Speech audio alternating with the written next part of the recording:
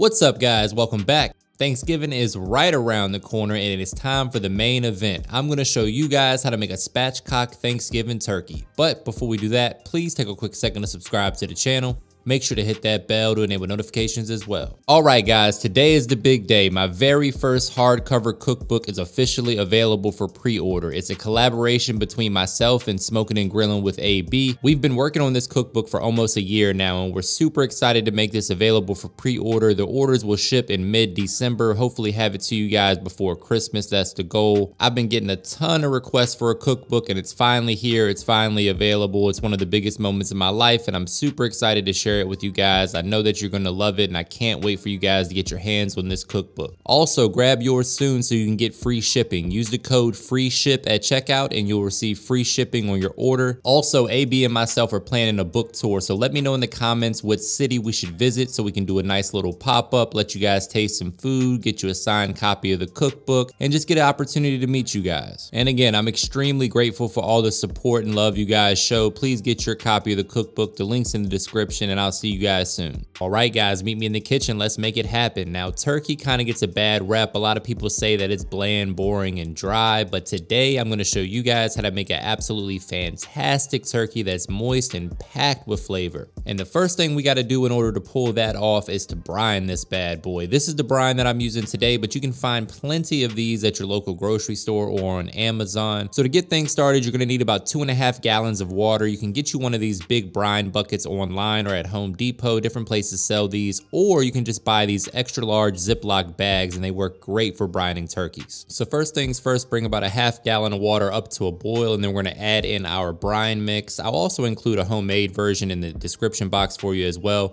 We're also going to add a few tablespoons of my all-purpose seasoning. If you haven't tried that yet, you can get yours via the link in my description box. There's a discount code for you there as well. And then we're going in with 1 tablespoon of Better Than Bouillon turkey base. You could also use garlic base or chicken base for this as well. And now it's time to bring the citrus to the party. We're going to squeeze in the juice of 2 fresh oranges. Then we're going to squeeze in the juice of a lemon also. There we go. And then we're going to try to squeeze an onion, but obviously you can't do that. So we're just gonna throw the onion on in there. That's 2 onions, a couple stalks of celery, some herbs. We got some rosemary, thyme, a few bay leaves. Tons of flavor in this brine, guys. This is gonna make your bird super juicy, packed with flavor.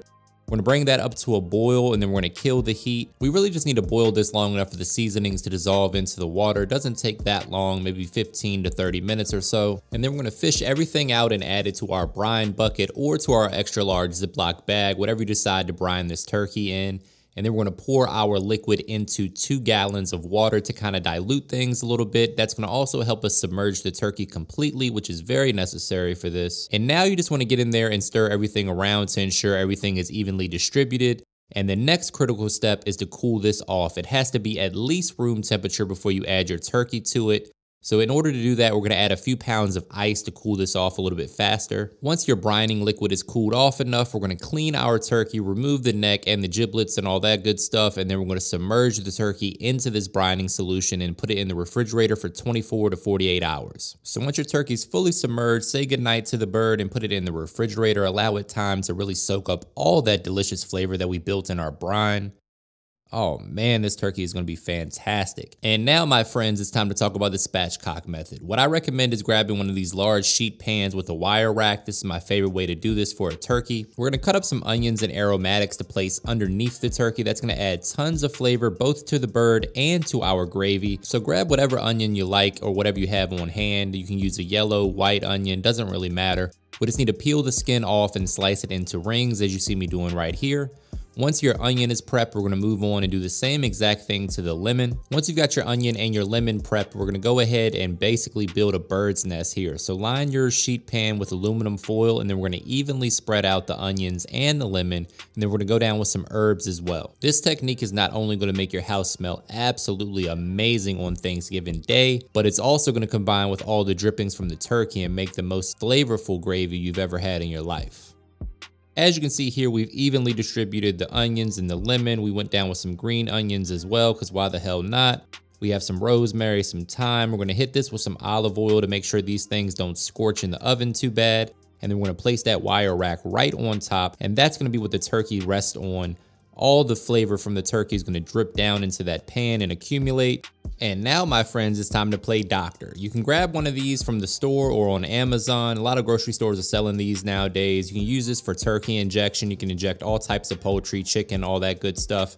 This is my favorite chicken or turkey injection, but you can also buy Tony's from the grocery store. It's relatively cheap and it comes with an injector, so you can kind of kill two birds with one stone, no pun intended. Either one of these products will work just fine. So into a protein shaker bottle that I have not been using nearly enough, but that's a story for another day, we're gonna add 1 scoop of this bird booster into some water and shake it up, and that's gonna be what we're gonna use for our injection. So there you have it, guys. We've brined our turkey. We are going to inject the turkey. It's just coming out of the brine now. We're going to dry this as thoroughly as possible, and then we're going to use some sharp kitchen scissors and remove the backbone, effectively spatchcocking this turkey. I know that sounds like a dirty word, but basically it just means remove the backbone and flatten it out. One of the most difficult things about cooking a turkey is getting the breast meat done at the same time as the dark meat, and that's where the spatchcock method comes into play. It flattens everything out and makes sure everything cooks a lot more evenly. That way your breast is not overcooked by the time your legs are finished. This method also drastically reduces the total cook time for your turkey. So if you're looking to save a little bit of time this year, this is the way to go. And it's super easy. All you need is some sharp kitchen scissors and you can remove the backbone just like you saw me do right there. Cut down both sides and it comes right out. Next, you want to take a nice sharp knife and make an incision right where the breastplate is. That's going to help you be able to flatten this thing out here in just a second. So all you really need to do is lay this down flat and then use a little bit of your weight to push down. That's going to flatten everything out and ensure that this turkey cooks nice and evenly for you. Next up, we need to take some paper towels and dry this turkey thoroughly. A dry skin will end up a crispy skin in the oven. So just dry both sides of the bird, and then we're going to take our kitchen scissors again and just trim things up a little bit. Any excess fat, bone, cartilage, skin, anything that you don't want on there, just go ahead and trim that off. Once you've gotten it right where you want it, it's time to season this bad boy up. And what better seasoning to use than my all-purpose season? It's a blend of salt, pepper, garlic, and onion powder. It's also low sodium, and we've already brined, and we're going to inject this turkey, so you don't want it to be too salty, so a low sodium seasoning is perfect for this. So once you got the back side of your turkey evenly coated in that seasoning, we're going to flip it over, and then we're going to tuck the wings behind the turkey, so it looks like it's kind of chilling on the rack. That's what we're looking for, and that's important because the wing tips tend to burn in the oven, and that'll throw off our presentation. And that is not what we want on our big day with this turkey. So make the turkey nice and comfortable, and then we're gonna get ready to inject it with that marinade that we made earlier. So for the injection, you just wanna spread it out evenly. Make sure you get the thighs, the drums, the wings, the breast. Make sure you hit every point of the turkey, but don't overdo it. If you're gonna overdo it on one part of the turkey, the breast is the place to do that because it is the driest part of the turkey. So if you add a little extra injection there, I won't be mad at you. Once you have the turkey fully injected, we're going to break out the AP seasoning again and give a nice even coat to the top of the turkey as well. This is going to help get some color on the skin. And once your turkey is seasoned to perfection, we're going to add a cup or two of chicken broth to the bottom of the pan. That's going to help create a little bit of steam and some moisture, which is also going to keep your turkey moist as well. Now we're going to pop that turkey into a 400-degree oven. The total cook time is about 1.5 hours, depending on the size of your bird. But we want to go ahead and start basting this every 20 minutes or so. So we have some melted butter here that we're going to baste the skin with. That's going to add flavor and help the turkey brown up nicely. Now, if at any point the turkey's starting to brown too much, you can cover it with aluminum foil to ensure that it doesn't get too dark on you. But this butter is just going to add additional flavor, and it's Thanksgiving, so a stick of butter is required in basically every dish.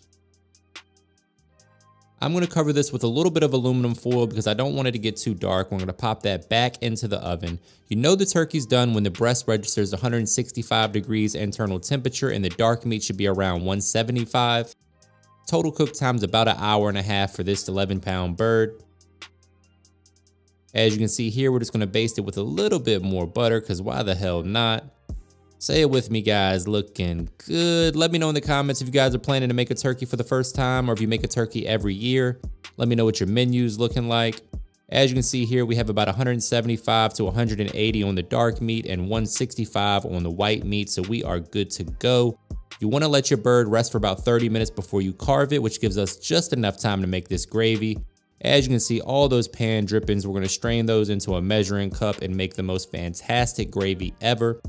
Going in with our melted butter, a little bit of flour, All the specific measurements and ingredients are included in the description box for you as well, so don't forget to check that out. So as with all gravy, this starts with a roux. We're going in with our butter and flour. We want to mix that and cook the raw flour taste off, allow that to brown up just a little bit, and then we're going to add our pan drippings. You should have at least 1.5 cups of the pan drippings that we're going to add to the roux. Break out the whisk and mix to combine. We're going to bring that up to a boil, and then we're going to reduce it down to a simmer.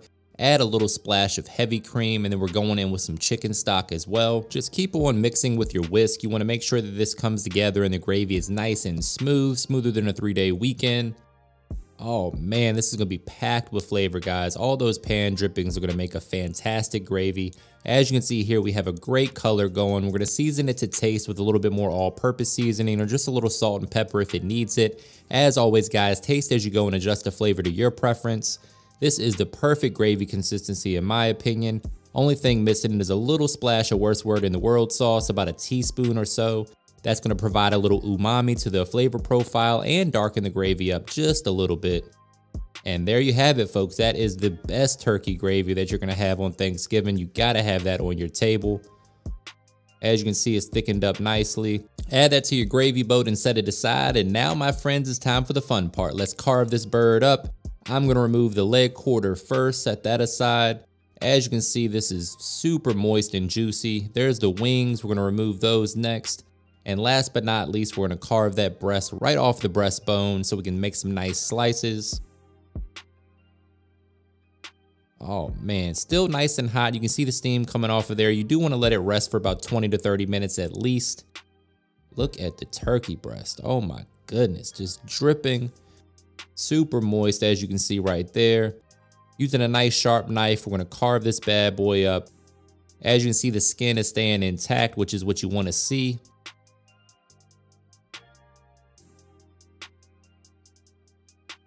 You don't want to have any bites of turkey without that delicious, crispy skin. Speaking of a bite, let's go on for a quick taste test.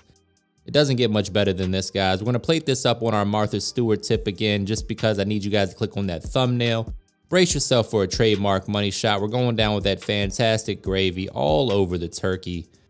Oh man, it doesn't get much better than this, guys. Going in for another taste test. You guys already know this one is a winner. I hope you guys give this recipe a try along with all the other fantastic Thanksgiving recipes I have on the channel. But most importantly, I hope you have a safe and happy holidays with your family.